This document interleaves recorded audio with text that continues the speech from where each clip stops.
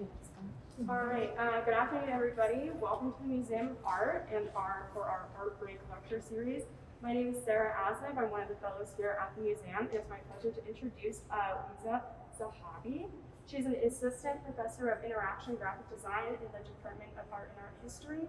She previously served as faculty at the University of Maryland in College Park and at Weber State University in Utah. She earned a Master of Graphic Design degree from North Carolina State University and a Bachelor of Fine Arts degree with a concentration in graphic design from Eastern Michigan University.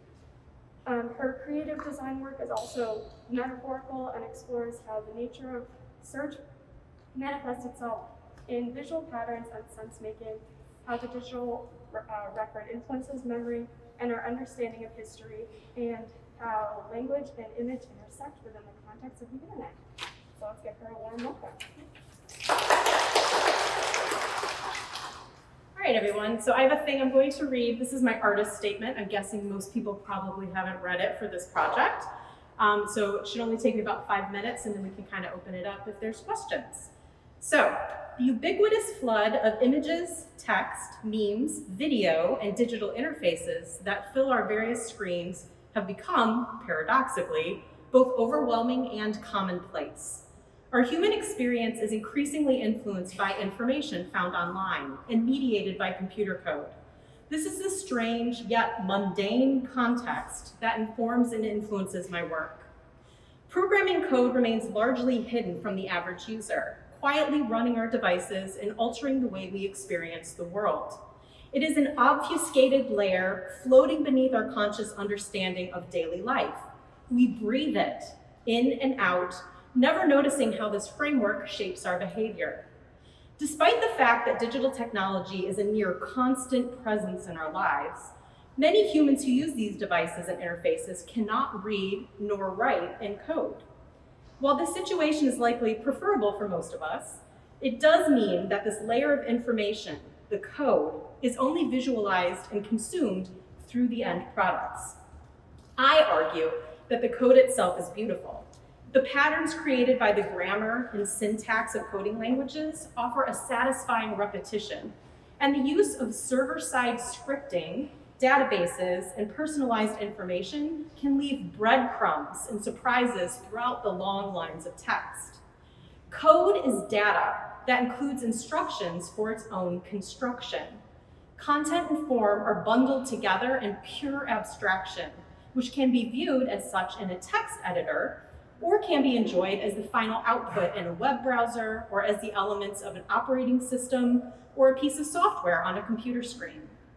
The project, Code Has Weight, will eventually consist of a set of 5 hand-bound books. Each book contains the source code from one well-known and popular website: Amazon, which is what you see here, .com, Facebook, Google, Netflix, and YouTube.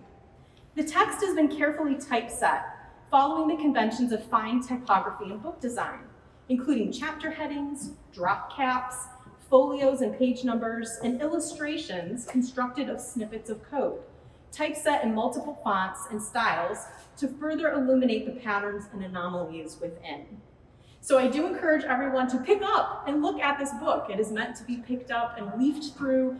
I know normally in the gallery space we don't do that, but please do pick this up and look through it. That's the whole point of the book. So now I'm going to talk about the other 2 digital pieces. So the affordances of the internet, which is a vast, free-form, networked system of publishers and consumers, have altered the ways we perceive and share information and misinformation in the last few decades. Specifically, the spread of information has been an enormous part of our experience of COVID-19 and the events of 2020. Public news media, governments, organizations, social media, and individuals worked, in turn, to terrify, to inform, to overwhelm, to connect, to inspire, to offer hope, and to offer laughter as we all desperately sought to make sense of our collective situation. We look to online information for answers, for community, for something to feed the fires of our outrage, for something to fight our sense of unease and boredom.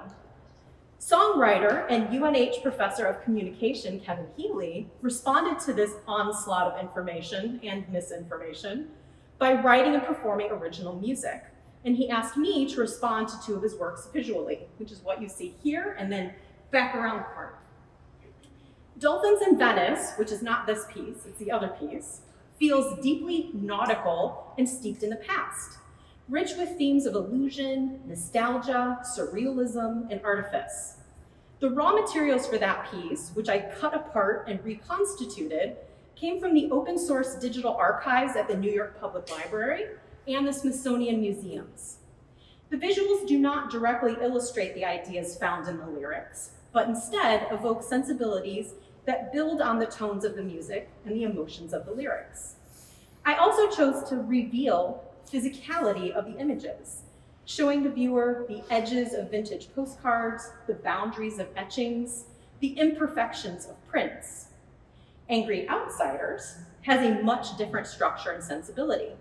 Here, the driving beat and contemporary themes bring to mind more vivid images and colors, an edgy, even grungy aesthetic, and the irrepressible march of time. Themes of information, overwhelm, anxiety, decay, dissonance, transparency, and tension become part of the visual exploration. Again, the piece does not directly illustrate the concepts in the individual lyrics as they appear, but instead mimic the overall themes and sensibilities of the sounds and the words, pulling contemporary images from Creative Commons image websites and incorporating mainstream news footage in my own illustrations. So as creators, we understand the special seductive allure of media content and the ways it can deeply affect and influence those who consume it. This is what creative work does so well. It grabs your attention ferociously, forcing you to pause and ask questions, to deeply consider things, lingering for days, for years, for a lifetime. Information and misinformation operates in the same way, invading our understanding of the world, coloring everything and everyone we see, creating a filter that persists long after we've forgotten where we even read something in the first place. So that is my statement. These are the pieces. So again, there's another one around the corner, but I would love to just welcome questions, or if anybody has any thoughts about the work, I think we can just have a conversation.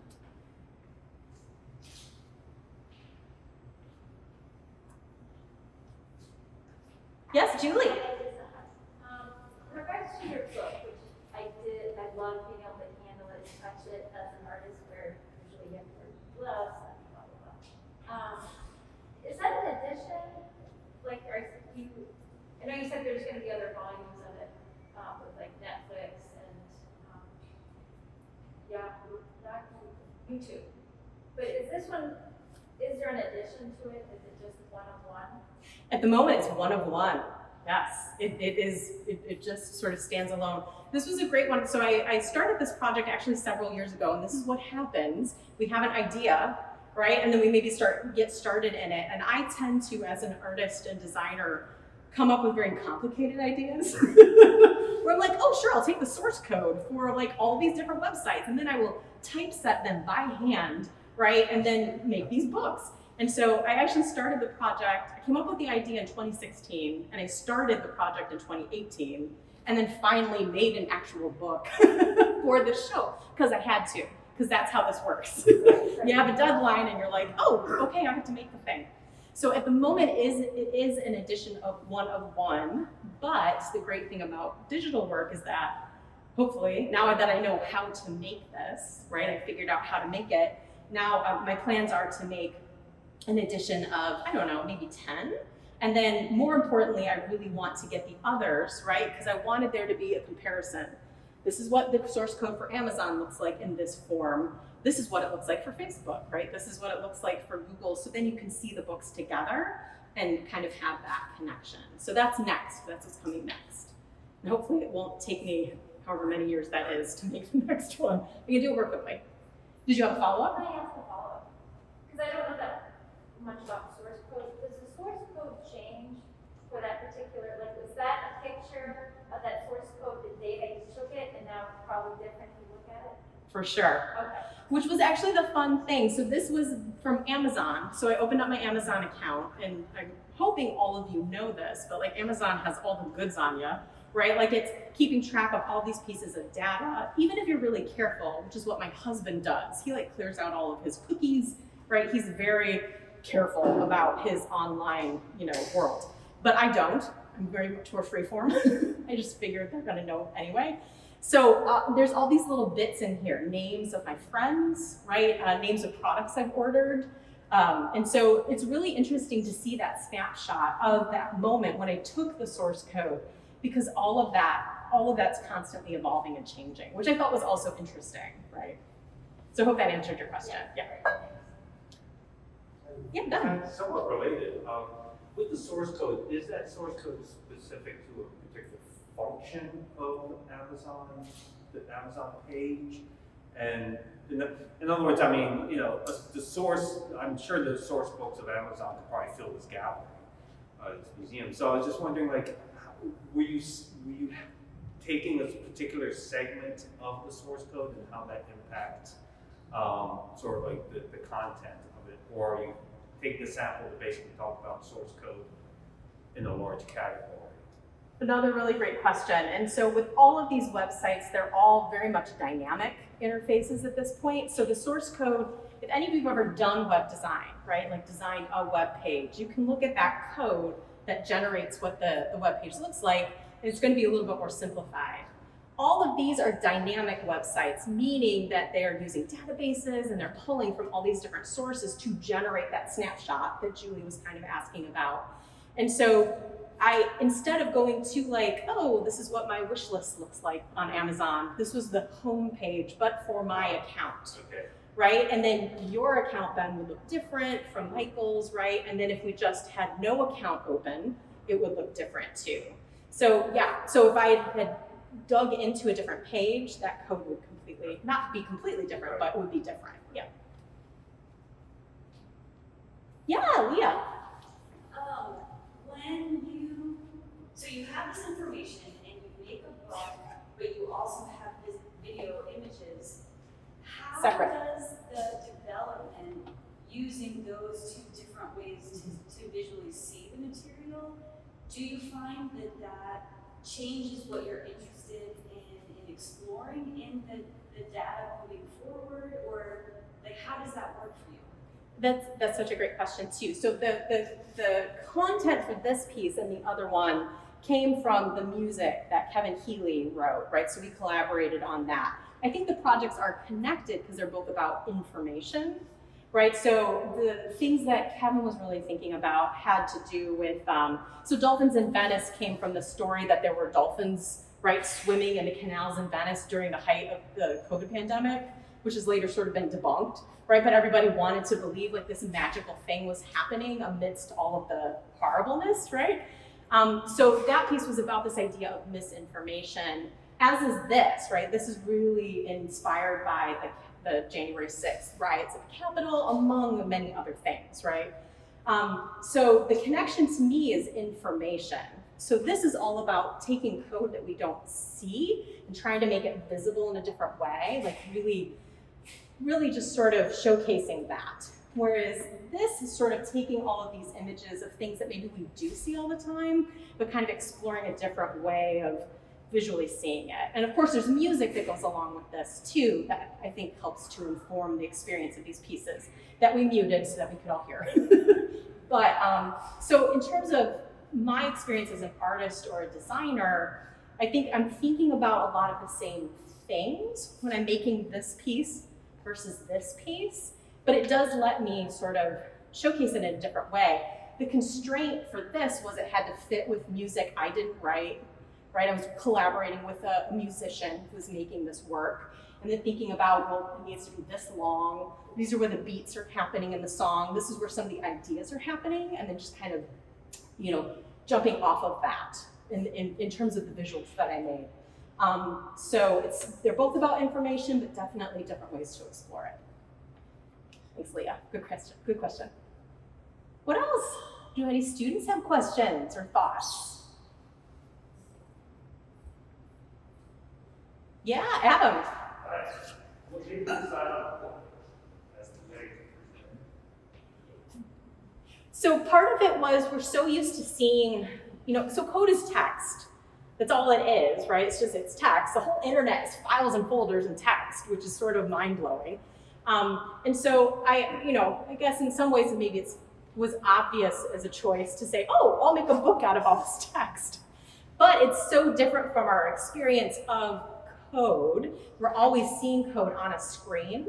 And so it was sort of taking that idea of making the familiar unfamiliar, but through a familiar object.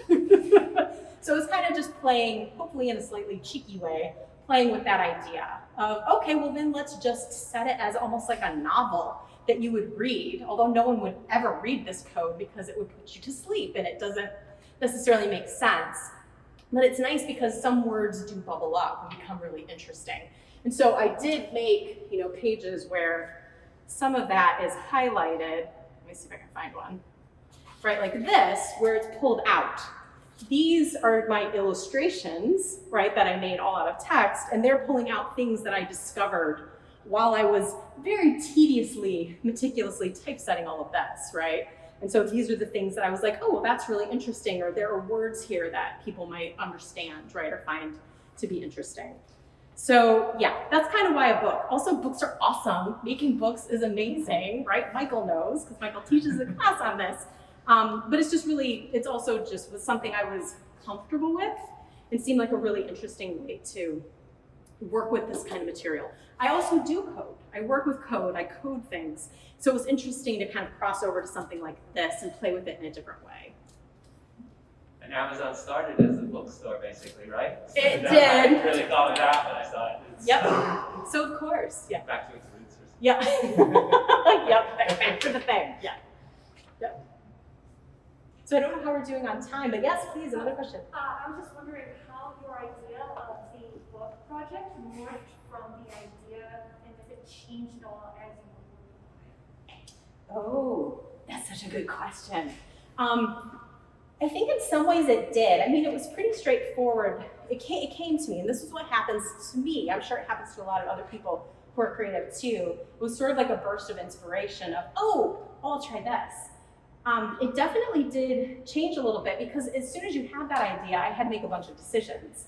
How big is the book, right? Meaning, like, how big is it? I could have made a giant, right, like coffee table book.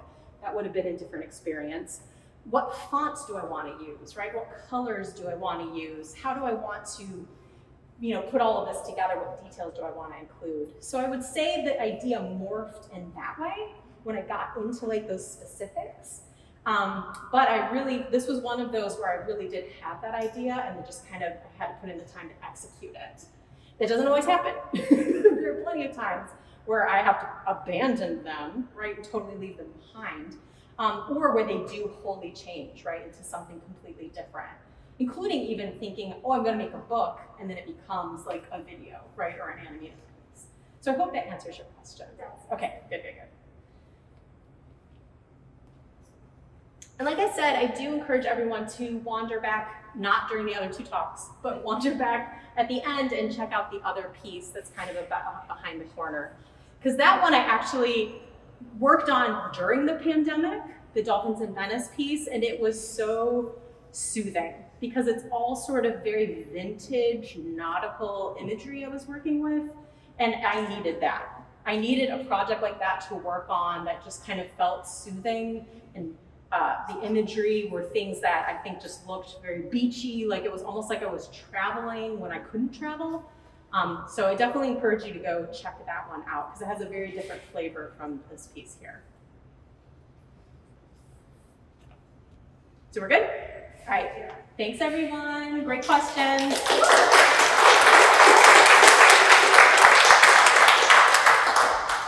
All right, so next we're going to hear from Benjamin Cariens, who is an associate professor and the department chair of the Department of Art and Art History. He received his BA in Studio Art from the College of William and Mary and went on to receive an MTS from Harvard University before returning to study art and receive an MFA with a concentration in sculpture from Boston University. His areas of expertise are sculpture and drawing, and he is also interested in the vivid images and art of religious traditions, literature, and culture. Hi, thank you for coming out. And I'd like to start by just thanking, I know they're not here, but Laura and Christina did a wonderful job in sort of designing and setting up this environment here for my work.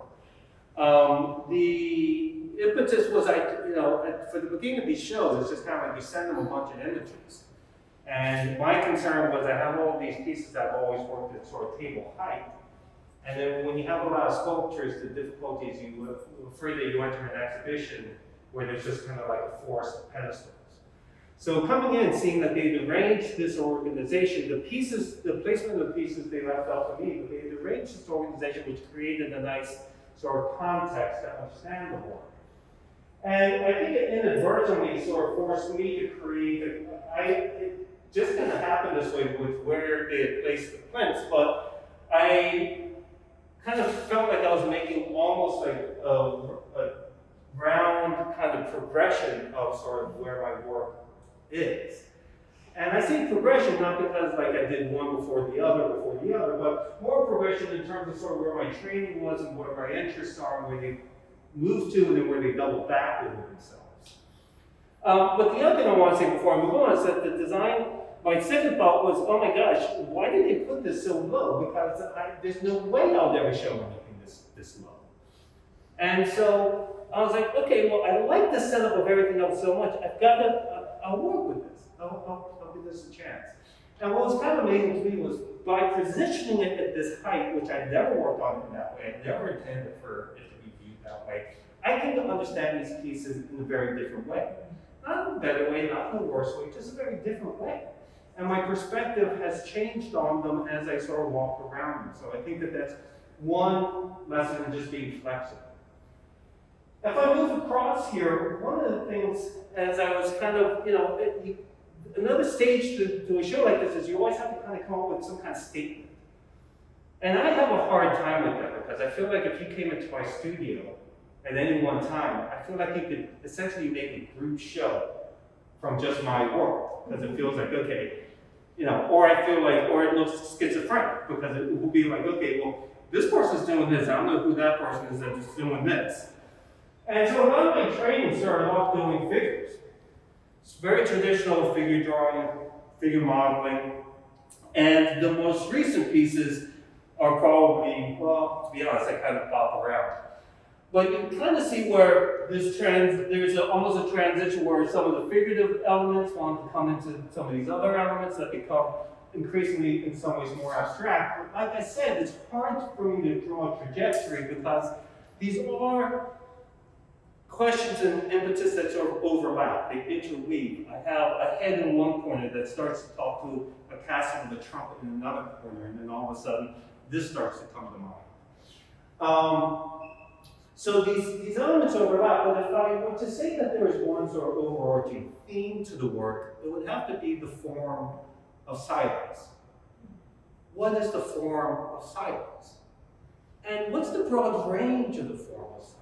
Silence can be very serene, tranquil, and contemplative. If you choose that as a state to be in. If you don't choose it and you're muted, you are not heard, you do not have a voice, the implications of that silence becomes very different. And I think that in the work that I sort of strive towards, I like complicated oppositions having to coexist. I love the notion from theological studies that grace and judgment have to coexist. In the theological terms, grace and judgment, they start from the same common place. The individual, the society, the culture is guilty. So what moves the divine's hand from grace to judgment, or judgment to grace? So in the work, as I'm doing the work, I'm often trying to sort of allow the context in which these things coexist. The brutal material of the cement. The poetic, perhaps, possibility of the touch. The isolation and mass of one area, but then the fine delicacy of another. The confinement or the containment of an element, but still a kind of grace in that, in some ways, bound or a restrained aspect. So I kind of feel like I go from one area where it feels more peaceful and tranquil to another area that feels a little bit more brutal and muted, and then sort of end up with this area here, which is sort of distinctly funerary.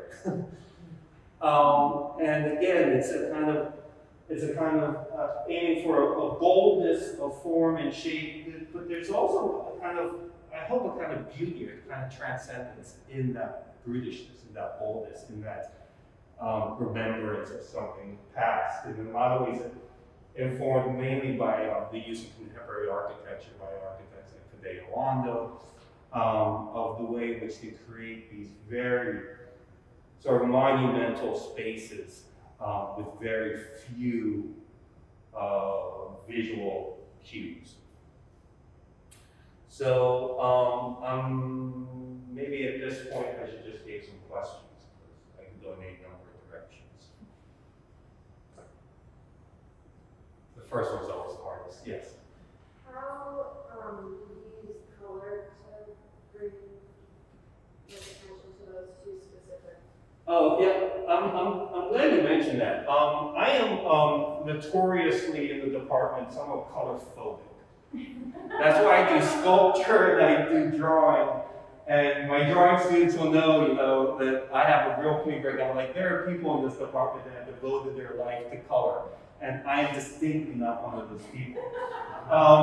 And this is about as much color as my wardrobe gets, and this is usually about my palette of activity. So when I started doing these, yeah, it was a real break for me. It was something that felt distinctly different. And I think that the one thing I can say is that the color seems like it took me a lot of time to find this color, but I'm not a colorist, so I'm not like, I don't have a palette of colors. I'm going to Michael's and I'm holding up ink at the light and saying, yeah, this blue kind of works, but maybe this blue on top of this blue will work better. So it kind of works that way. I'm not mixing a palette. What I have found, though, is this image of the broken head. It's a self-portrait that I had modeled probably back in 1994 in graduate school, in 1993. And it was just an exercise. It's just something I'd done. I did a self-portrait. You'll notice that the self-portrait is bold. Actually, back then, I actually did have hair. But the bold aspect felt like more vulnerable. Anyway, so like Julie's series on Babel, the Tower of Babel, this is my touchstone. I keep on coming back to this head over the years.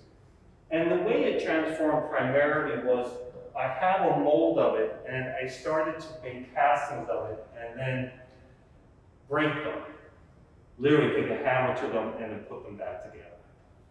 And long story short, it was very reflective of a place I was in my own personal history at that time.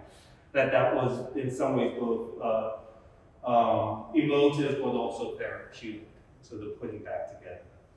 So after having worked with this head theme for a while, the color started to become something I felt more comfortable with, because it was a theme and an idea that I had already kicked around. So the inclusion of something like color started to become an amplification. So this one here is called Pox, which was actually done right before COVID, like literally the fall before COVID. And this one I have to look at because I keep on changing the title. This one's called Bloom. And this trumpet form was a toy trumpet that I think one of my boys had years ago that I made a mold of because I just loved the shape of it. And I think I've kicked that mold around for a good 12 years before really using it. And then I just started to pop them out, break them, repair them, because obviously there's a dialogue with repair and the redemptive qualities of repair that run through all the work. So like even something like this, a difficult project in this was figuring out how to make the elements, break them, and then glue them back together, so that everything is by necessity be creative? Brian?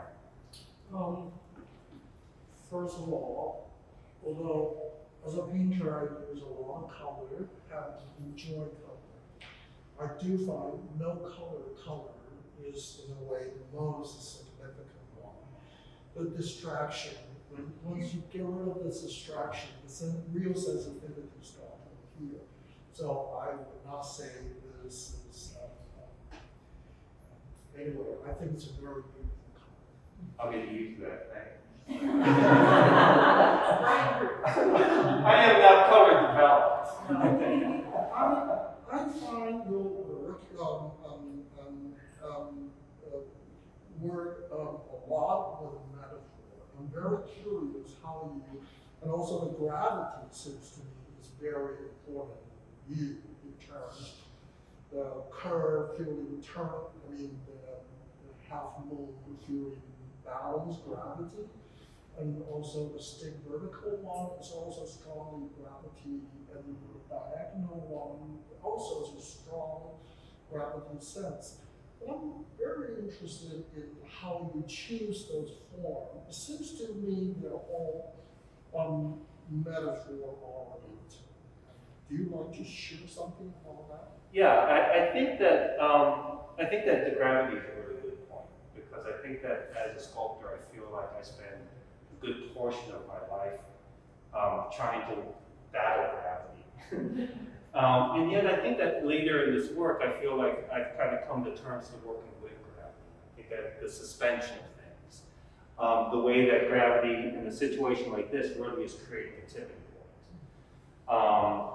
And the way that this element hovers to really convey a sense of mass in this vulnerable situation of kind of like just kind of being cobbled together up there. The forms themselves, sometimes they take very deliberate sort of, these being houses, in a sense.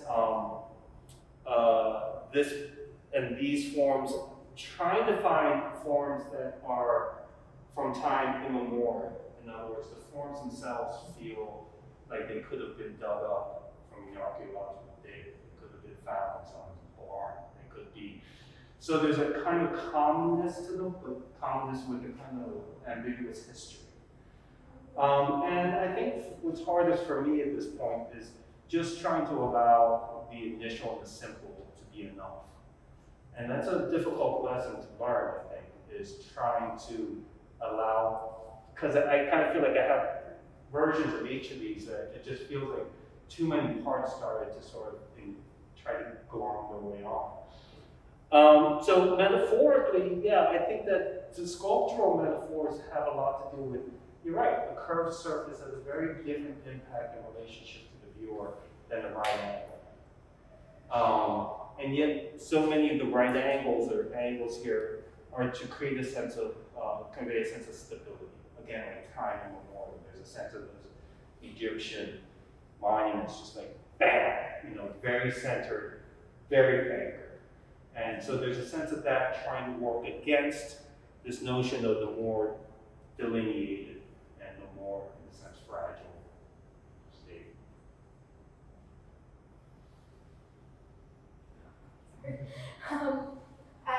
Another question I had also related to color. I just wanted to know your logic behind this figures here, like why painted it to a certain degree and just your logic.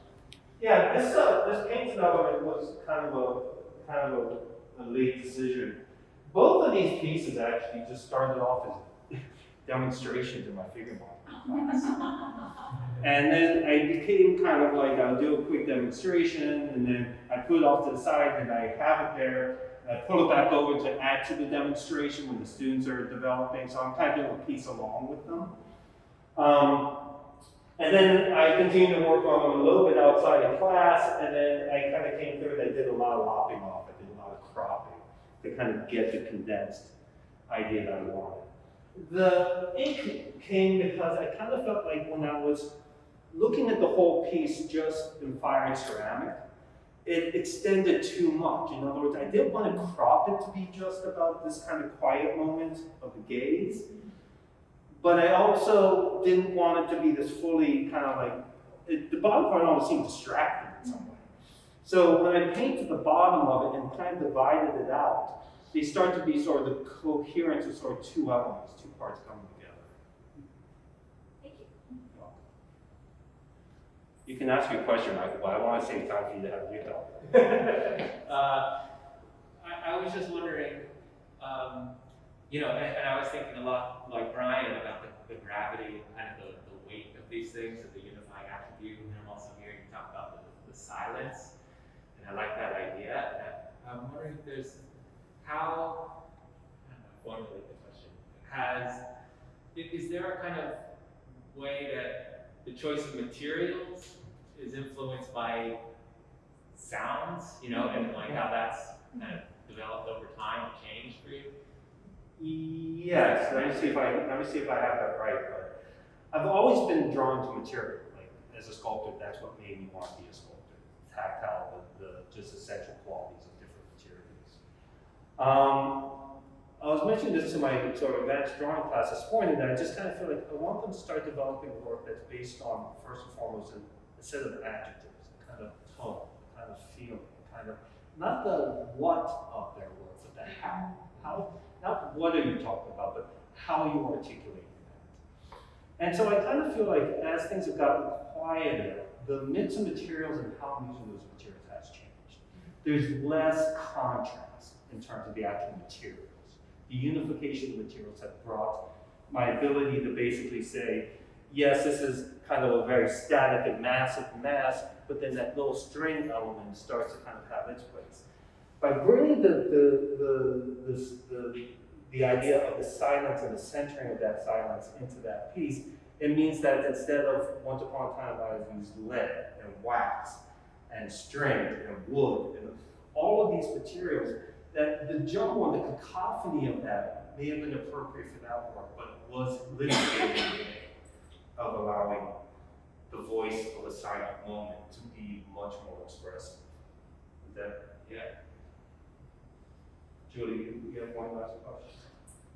Oh, it was a comment basically about the female figure, but just when you were talking about how you liked that you were able to break out of being fixed with how the work was presented. And so I kneeled down to really try to get a different perspective. And there's something really enjoyable, like I can't help but read that as a sarcophagus. Yeah. And, but then the figures are above it, like almost like they're levitating out of it, and it feels very soulful, it feels silent. But I also really appreciate just looking, I constantly move up and down that female figure, and I love how refined the head is, and then it just starts to break down at the base where it just thinks about, thinking about our, mortality, immortality. So. Yeah, and to be honest, this is kind of a premise of a lot of 19th century, 20th century sculpture, where it's really sort of pulling attention to, yes, there is a sort of rendered form and figure, but it's but made of clay, it's but made of, and it's somewhat not unlike the way that painters at the time started to show the brushwork a lot more evident. And so the process of the evidence of the process is certainly part of that language. And I think you're right. I think it shows the artifice of that reality, but it also shows the trajectory of the subject matter. I agree. This is probably the most, hopefully, the most beautiful, morbid piece that I've Okay, I'd like to turn it over to Michael because I feel like you're going to get short shrift here. Thank you.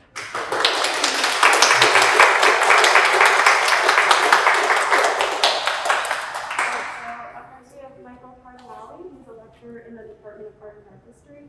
He received a BFA from SUNY Purchase and an MFA in photography from the Massachusetts College of Art and Design. Yeah, I can do that. Make it walk.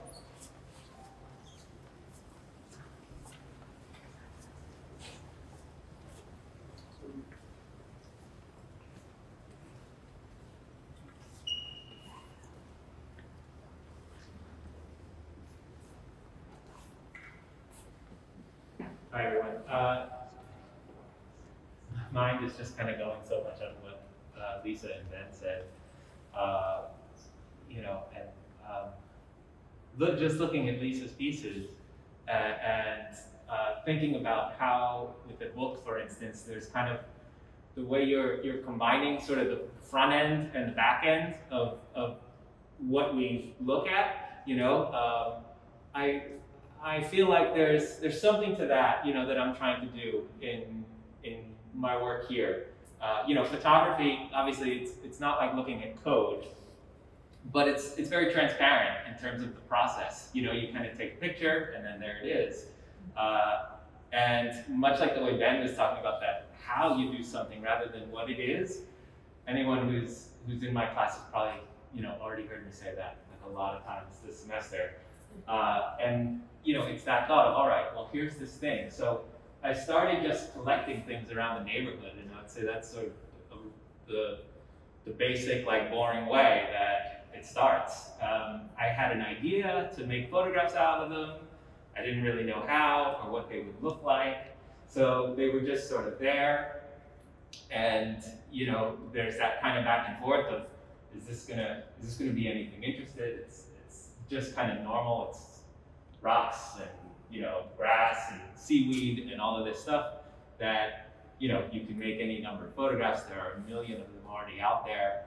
I didn't want them to be just descriptive kind of close-up pictures, but I guess it was a matter of collecting these things that were sort of ordinary and allowing that to sort of set up a game to say, well, what could the imagined life of these things be? What could they evoke by creating certain arrangements? And that's really where it started and just how it developed. And it's just kind of a play, you know, it was a matter of creating a format or making a container to work within and then moving the things around.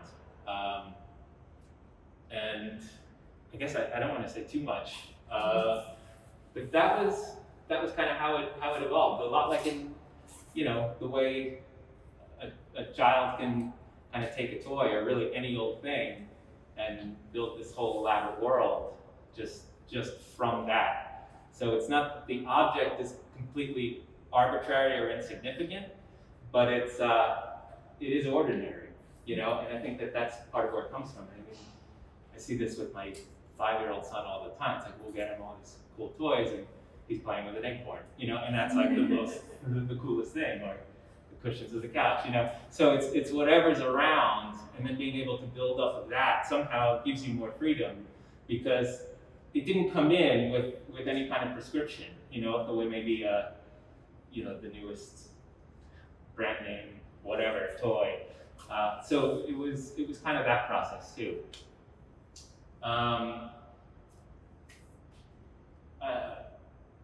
I don't know if there's anything else I want to add. I'll just take some questions. I'm happy to talk about any of the works. Yeah? I don't know, but I'd love for you to discuss the sand one, because that's always been my immediate completely transforming something into something else kind of piece. Well, thank you. Yeah, and I think that's a little, you know, I like the way you put that about, you know, trying to think of that for all the pieces. What else is a thing? What else can it be? How can it sort of be both things, that you read it and you know what it is as material, but then it can be suggestive in another way. And that's really what it became. It was sort of, I had just collected a lot of sand, and I mean, I was just kind of like moving it around and made a lot of really like dumb pictures, you know. And, you know, then just from kind of like dragging it and pushing it and moving lights around, things start to peek out at you. So I think that's also maybe some benefit to kind of getting these materials. I'm thinking of I don't know if Maddie Albanese is here, but one of our BFA students. Hi, Maddie. Not to put you on the spot, but we were talking last week, you know, about recent drawings, and you know, there was this idea where it was, these are just drawings. You know, I've done these a million times, and I don't know where to go from here. You know, it's almost in that kind of humdrum place that we're going to find our originality, I think, you know, where we get to sort of be ourselves. The challenge, of course, is, all right, in what way are you going to push that so it doesn't feel humdrum anymore?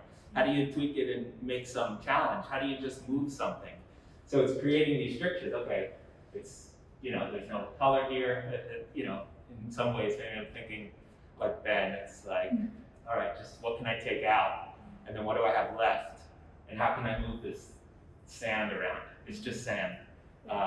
You know, and I think about how, you know, kind of the weather cycles, and just by moving the materials and lights, how do you start to evoke those things, those kind of weather patterns, those kinds of, you know, light through water or through earth or, you know, in the sky.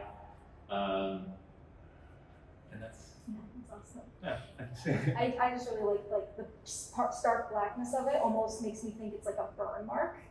Like it looks kind of like something's dissolving there. Or it could be like an island in the sky. Like it could be a build or it could be a take land. That's what I really just say about it. Oh, thank you. Well, I like hearing that, and that's why I'm kind of careful when I have to name the pieces. I'm not really good at naming things either, so you know, everything is like very just kind of what it is. But I feel like in that way, I don't want to be pushy with the title and influence the way you're supposed to see it. You know, that, oh, it's a rain cloud, or it's a sand, whatever, or it's a burn mark. But then all of those things can be there, you know, through the imagery itself, and to just kind of put forward the actual materials that it is. But yeah, yeah. Earlier you said that you made these photographs with like a container or something. When I look at these, it seems like they're in like a vacuum. Like you somehow manipulated them to like that. I believe the stone pile looks like it's in space, or the seaweed kind of looks like you literally put it in like a microscope thing. What was your process with like putting it in an area where it's not really a space that actually exists? Right. Yeah. Good. Yeah. I guess when I was saying container, I didn't think of it literally in that way. You know, more of a kind of framework. But it could be that too. You know, it was just a small space. You know, with a couple of lights. I mean, I was in a room, and it was through kind of trying to put one thing against another and see how they might speak to each other, that I think the pieces find their way. So these are, you know, the seaweed piece is, well, a number of these are sort of a combination of these found things outside and some drawing, or spray painting or something with a paper backdrop, you know, and that's been interesting to me for a while, kind of how you can render things in a photograph. You know, I just love the quality of line that charcoal drawing makes and all of that stuff. So I'm always like trying to be that a little bit, and I really can't. And you know, just in terms of how I did it, I had put this stuff, you know, this kelp against a big piece of paper and just kind of stenciled it with spray paint, and then, you know, had this other thing, and you know, I was trying to just photograph that thing. Sometimes I was just seeing like how much I could remove the actual object and get a photograph that might speak to it, and then bring things back in other ways, and where a balance might be found. But I like the way just putting it behind it, you know, and it's basically resting on a piece of glass, and then the drawing is like a few feet back, and then it's just kind of, you know, messing with the lights and stuff, so that it can feel sort of flat, but also, you know, kind of floating, and that there's some depth and all of that. And it's a similar case with the stones. That was actually, again, just kind of using what was there. I used the sand and had the sand kind of spread out on a piece of paper and spray painted it all to make that pattern, which just, you know, I just got some pleasure from the pattern. All right, so what is this going to look like as a picture? What can I do with that? And then kind of moving it around. And I had all these pictures of stones that were just kind of sitting there, you know? And then it was a matter of arranging and seeing, and then putting this thing behind it and lighting it from behind, that it felt like it started to do that thing where it was maybe becoming something else. It felt more monumental than it was. You know, that I liked that the sand, you know, was somehow connected to the stones themselves in an elemental way. So it's a bit like, you know, the earth and sky are sort of dreaming of each other, and it can be sky or it could be water, and there's again a kind of illusionistic depth that's starting to come through there. And you know, my wife was pregnant at the time, and I don't know, there was something that really struck me about the way the stones were arranged when I looked at that picture, because I had all different arrangements, and it felt somehow connected even more to me when I saw it. So.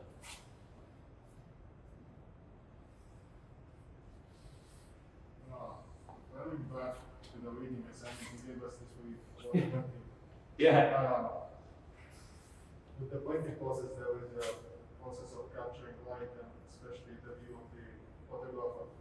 So when you painted these, like, did you sort of tweak the painting process to fit your original perspective of the photo, or did you see another perspective that you like to work on? So did I adjust the process to get the print? Process, did you tweak the photos again and again to get your original perspective, or do you see another perspective that you try to work on? As I was working on it, I mean, it's maybe some of both. You know, yeah, there was some adjusting, and that was really to different extents. Just in terms of, you know, kind of start to finish, the process, different pictures are made with different cameras. Some are shot with a really large format film camera, and then those negatives are scanned in. You know, those start off, they're black and white negatives. There's no way there can be color in them. I mean, that's a choice made at the beginning. Once they're scanned, then you have them in Photoshop and you do things to them. But generally, it's, for me, mostly like cleaning up the dust and, you know, getting the contrast and all that. Some of them are digital capture, which then, you know, I've worked with more just in the last couple of years, really. So there was a little more, a different room to play and think about the images. So some are actually combined. They might be 2 or 3 or more images that then I kind of merged together. And that was, again, just kind of playing and almost thinking about, all right, it's an object and it's maybe like sort of an imaginary landscape or, you know, almost like that. And so, you know, in doing that, it became something that didn't really exist when I shot it. And then in terms of printing, that's got to find its way too. You know, these, I mean, I knew I envisioned them in black and white, even though the digital process just records it in color. I wasn't really concerned with that. So that if you were to look at the original file, I guess it's just all crazy. But then there's some adjustment, you know, to just find the right way, I suppose, you know, and the right levels of contrast. So it's a hard thing to describe. You know, there was one, this picture, for instance, I thought I had it finished at an earlier date.